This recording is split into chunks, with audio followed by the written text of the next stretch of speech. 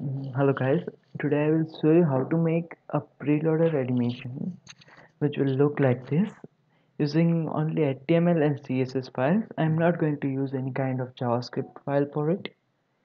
Okay, now let's see.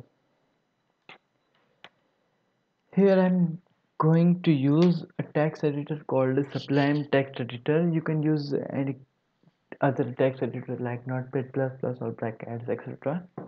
Okay, now let's start coding. Here you can give it any title, say it preloader. Now we are linking the CSS file which we are going to make for this to the HTML.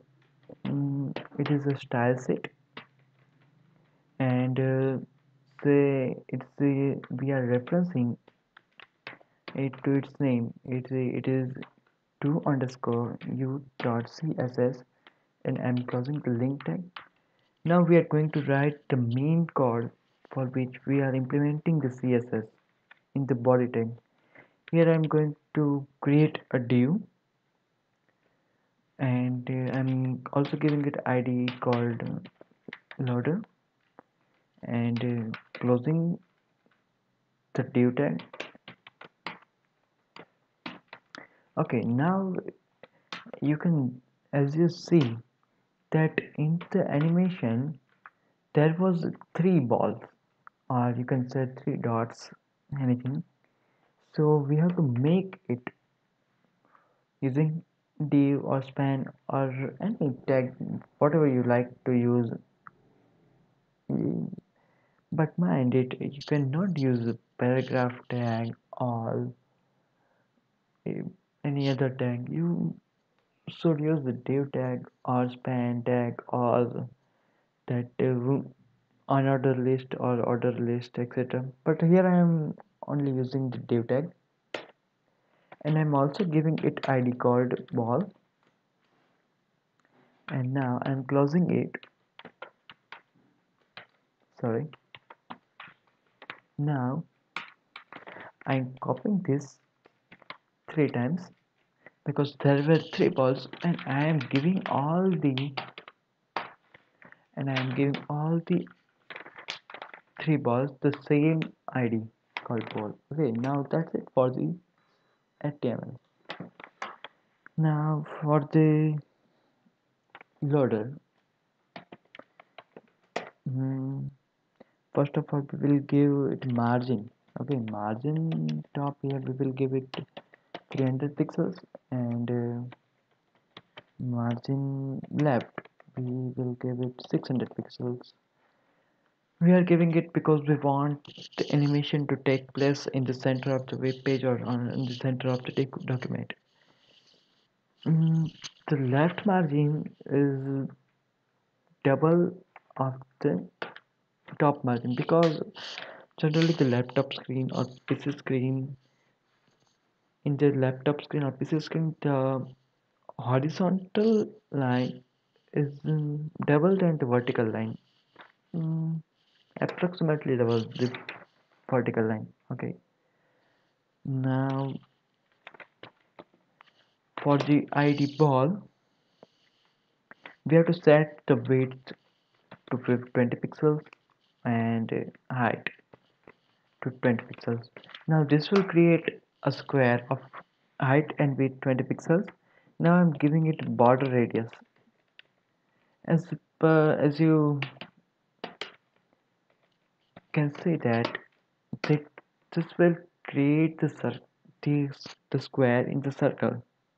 Okay, now there are three balls, so we are displaying in as a block or inline block. This property will display all the three balls in a single line, as you can see in the animation. Okay, and the margin between the balls, and so once again, the margin, that is this much space between the three balls, is you can say 10 pixels. Okay, so that's it. And now we are animating each ball. For this we will use the ant child property. Okay, for the id ball and child, say it 1. Okay, then we will apply animation called, you can give it any name. I will give it bounce, and it will last for 1 second. And the animation timing function is in out, and it will last for infinite time. Okay, now I'm giving it a background color. Say the background color, suppose red. Oh, I'm sorry. Okay, that's it.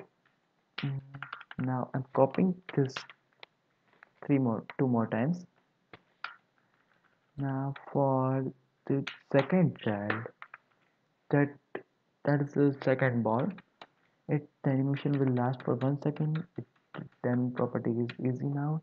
But here we are adding the timing delay, animation delay. You can say this the second ball will start to animating after 0.33 seconds. Okay, this will not start in this. We can give it 0 second also. Okay, and give it color. You can give a yellow. And now for the third child, all these things are same, but this will start after 0.66 seconds, and give it a color, say black. Okay, now for the keyframes, for the animation bounce. Okay, 1 second please. For 0%, mm, transform, translate y to 0 pixels, and at no, yeah. For this, we are giving it at 0%, at 50%, and at 75%, yes, and 100%. Okay, 100%, it will be on the position 0, but at 25% of the animation, it will transform the y-axis to 20 pixels in the upward direction. Oh my god, in the closing bracket. Okay, now you can see that what I have done here is I am giving at the animation at 0%, 50%, 75%, and 100%. I will transform the y axis to 0 pixels, and at 25% I will transform it by 20 pixels in the upward direction, or you can say it anything. Suppose say 25 pixels. Okay, that's it. Save it now. Yeah, okay, you can also give a background color in the body. Suppose we are giving a light blue color. Now save it and open it in the browser. Yeah, you can now see. Mm, yeah, I think it's somehow bigger margin I've given. I should reduce the margin, suppose say 5 pixels, and reopening it. Okay, now that's cool. Okay, now you can see a nice animation effect, mm, which can be used for any web page loading or any document loading. Okay, so that's it for this video. Thank you guys for watching this video, and please like and subscribe. And if you have any doubts about this animation or anything in this video, you can comment down below. Okay, thank you guys for watching this video. Thank you very much.